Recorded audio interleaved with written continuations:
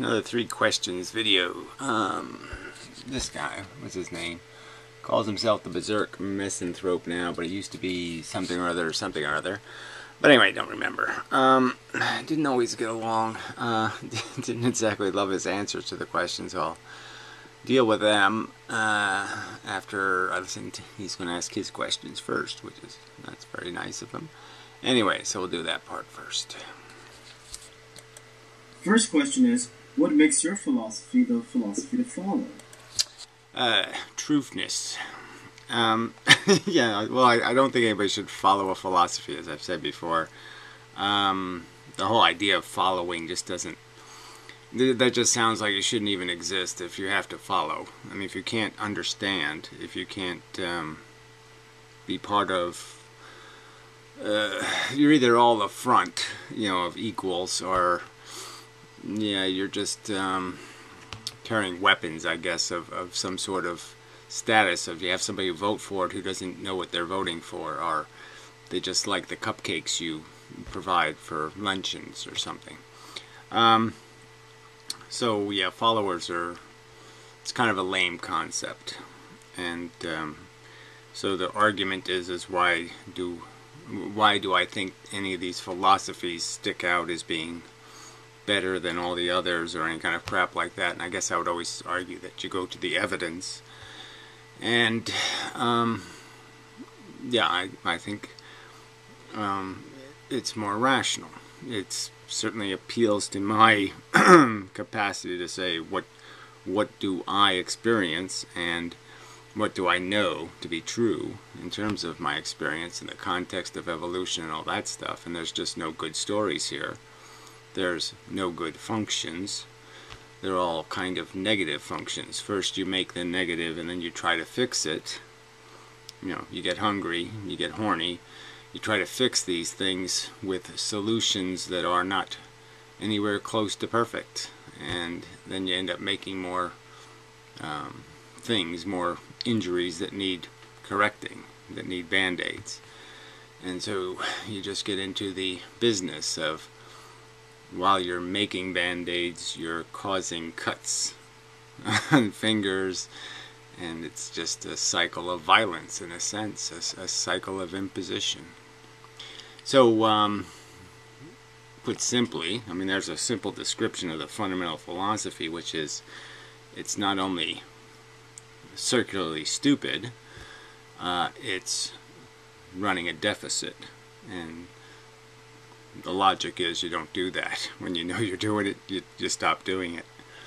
Running deficits is dumb. Question 2.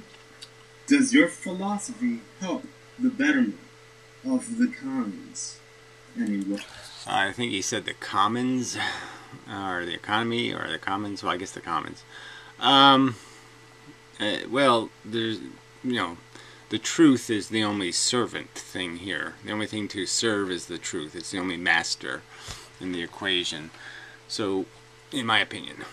So, serving any majority interest, let's call it, you have to declare whether it's a vital or even a legitimate interest. See, now if everybody had an interest, they all loved bullfighting, let's say.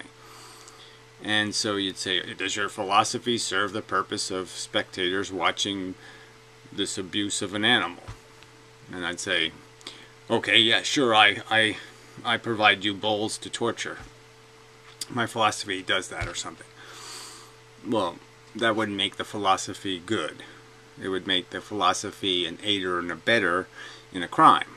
So, serving the common isn't necessarily the right thing to do.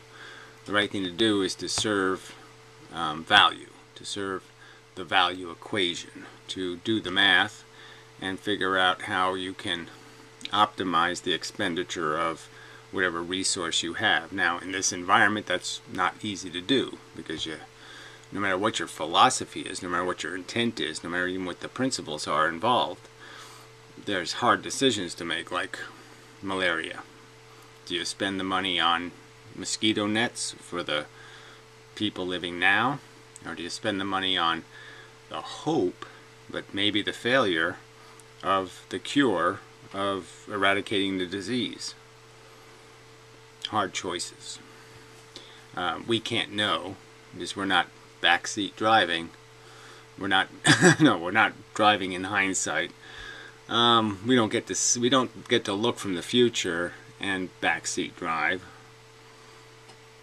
Well, we don't get to go to the future and have the benefit of hindsight. There, let's put more articulately. And so we can't know what the right answer was. We can only make best guesses at the right thing to do. But a lot of them they're going to be hard choices. But fortunately, there's not too many hard choices. Most of them are easy choices. Don't make a mess. Nobody will have to clean it up. Question 3. What does being free truly mean? Now, assuming that we all agree on the language that we are speaking, free implies just that. You can't say that. So he goes on saying some more stuff like that. He's not really talking about the land of the home of the brave and whatever kind of rhetoric of free.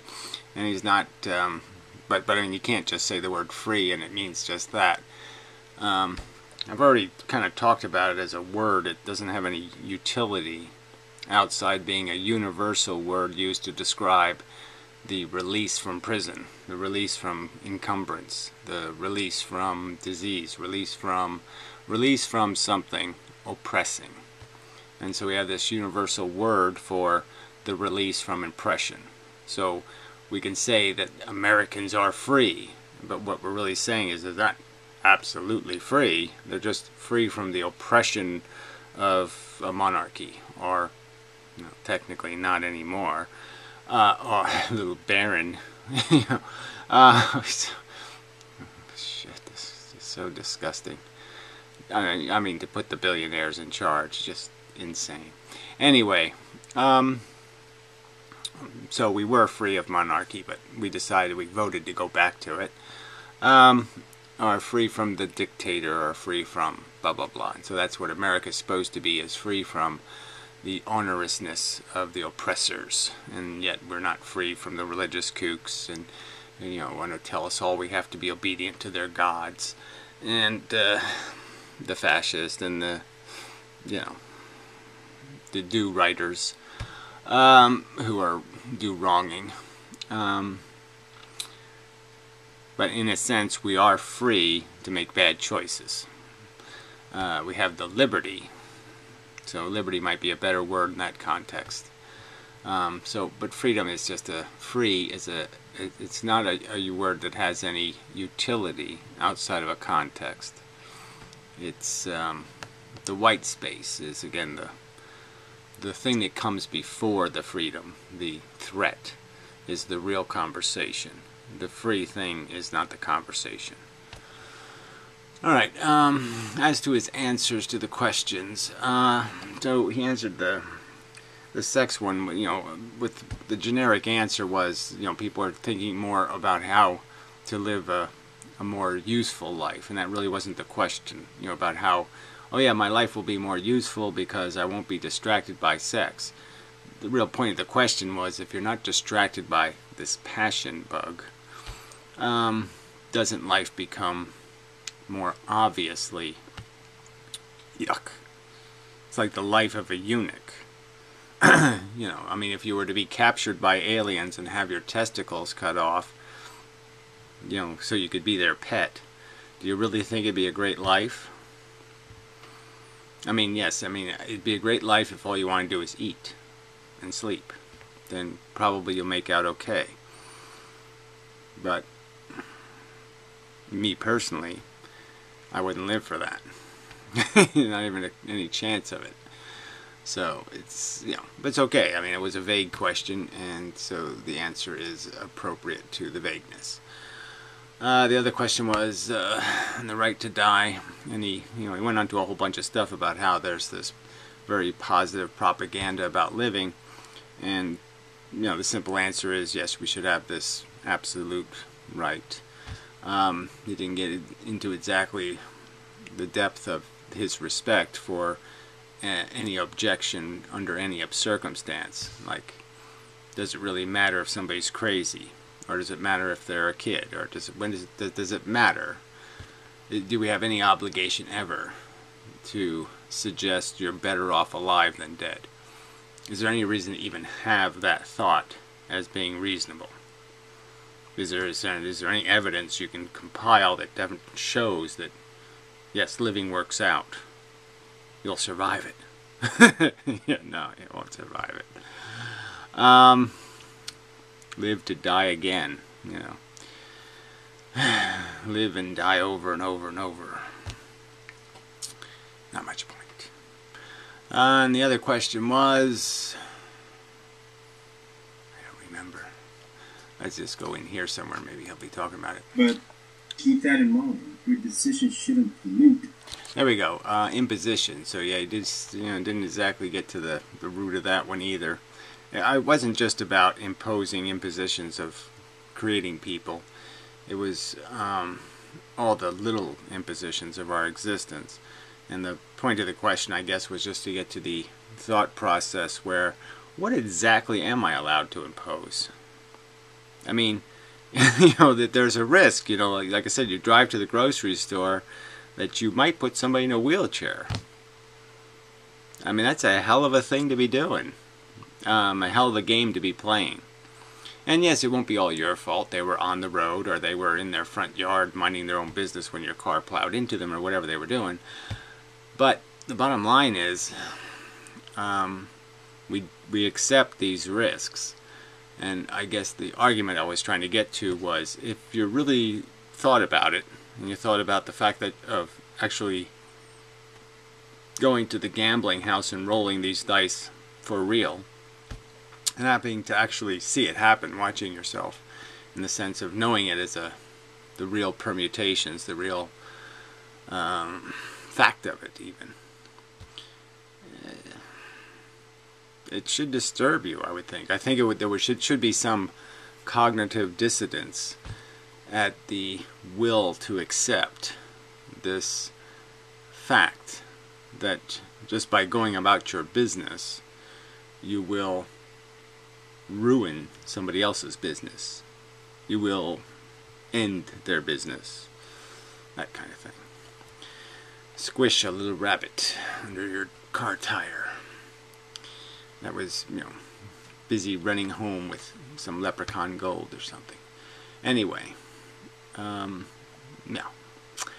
So somebody on the cruddy little website did ask some creepy little stupid questions, so maybe I'll deal with those.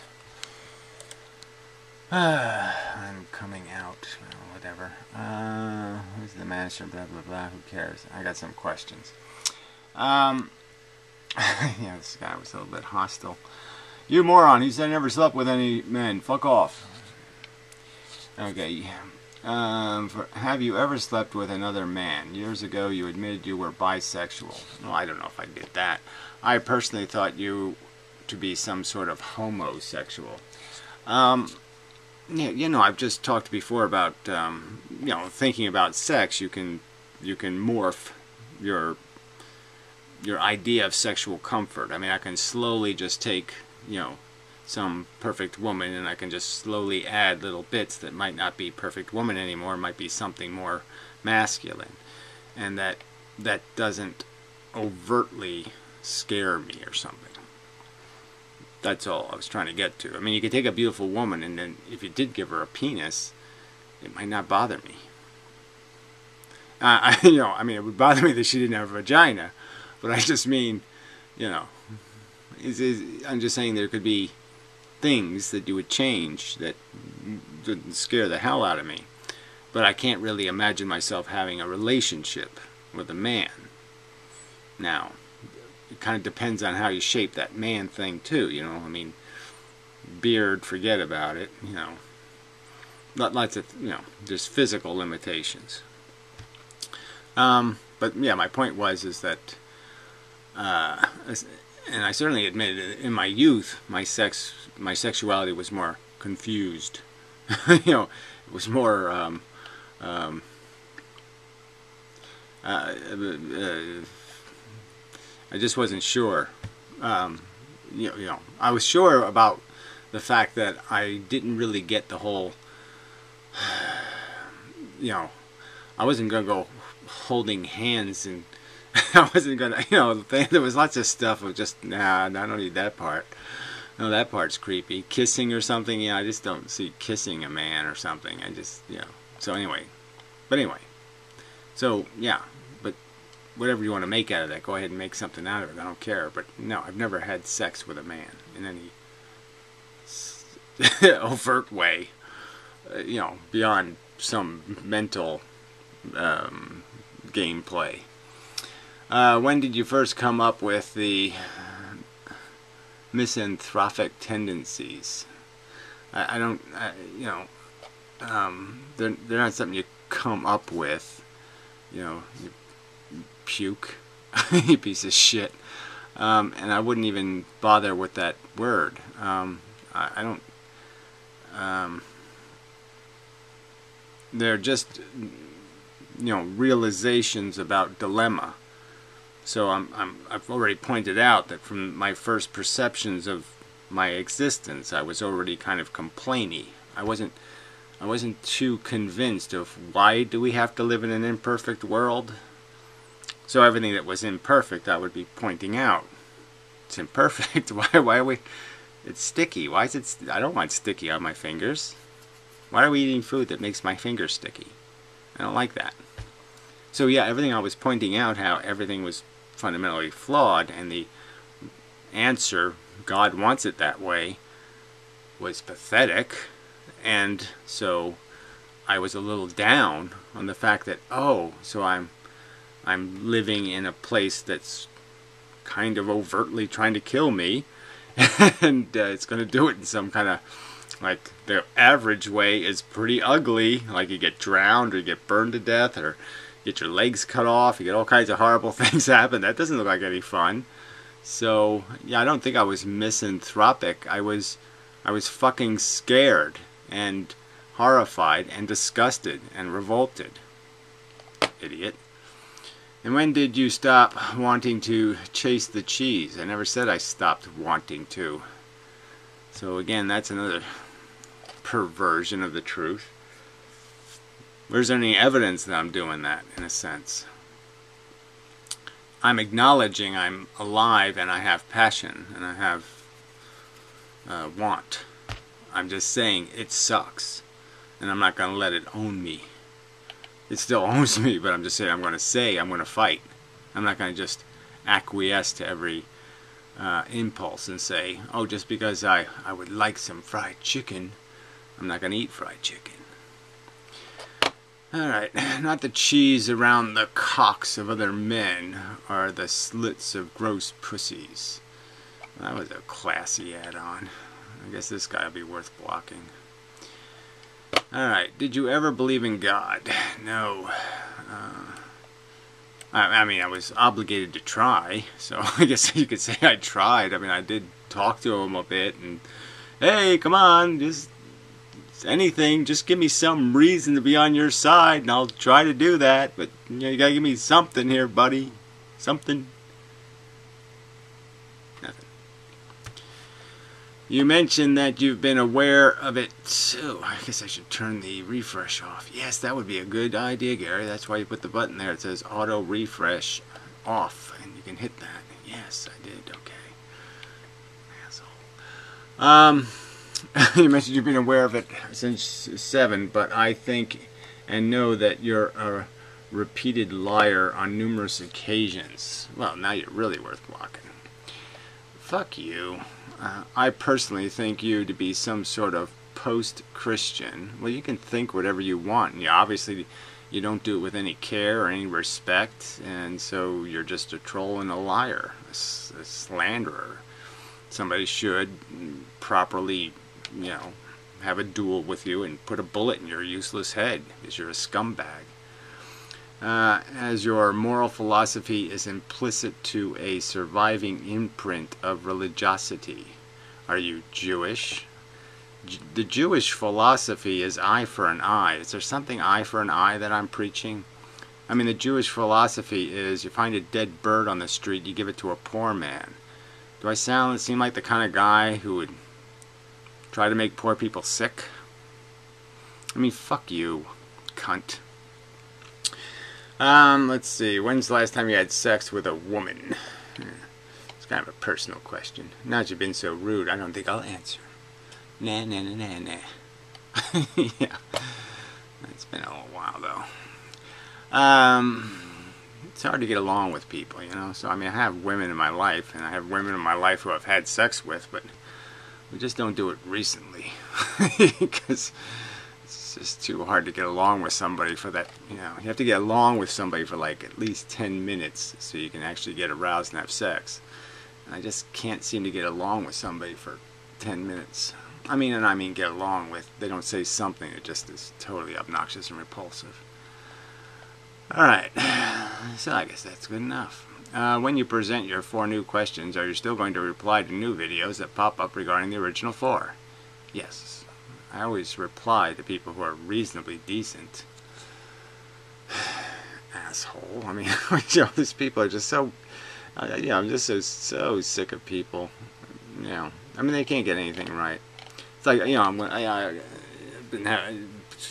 You know, the draft science thing, I've been arguing with Hawthorne and Pierrot, and you know, but so a commenter, and I think even Pierrot brought it up, and it was like, it's just such a stupid thing. You know, they talk about how, well, you can't call that Ken guy a fat ass and expect him to have a conversation. No, that's not how it happened.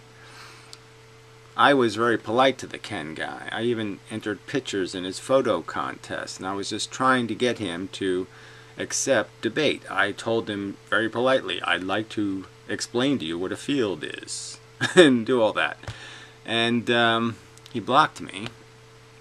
And then when I made videos to him, he disregarded me as some long-haired weirdo naked guy because I wasn't wearing a shirt. So I wasn't somebody even worth him having to acknowledge existing. So that's how it went. I didn't insult Ken. Ken just did what Ken typically does, which is he picks on people who he won't let fight back. So they're either dead or he's blocked them. Yeah, because he's just such a pussy. But anyway, but yeah, people never pay any attention to the facts. So, just really, I just hate people.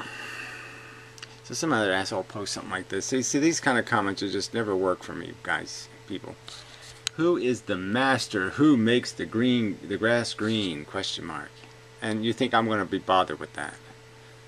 You think I have nothing better than my time than, you know, cut that link out and go find out what this stupid thing is a reference to? No. If you're going to post a link and you're not going to say what the link is. I mean, even this. I want a chance to get some extra cash? Question mark. LOL. These guys want to be debunked. I don't even. You got to do better than that.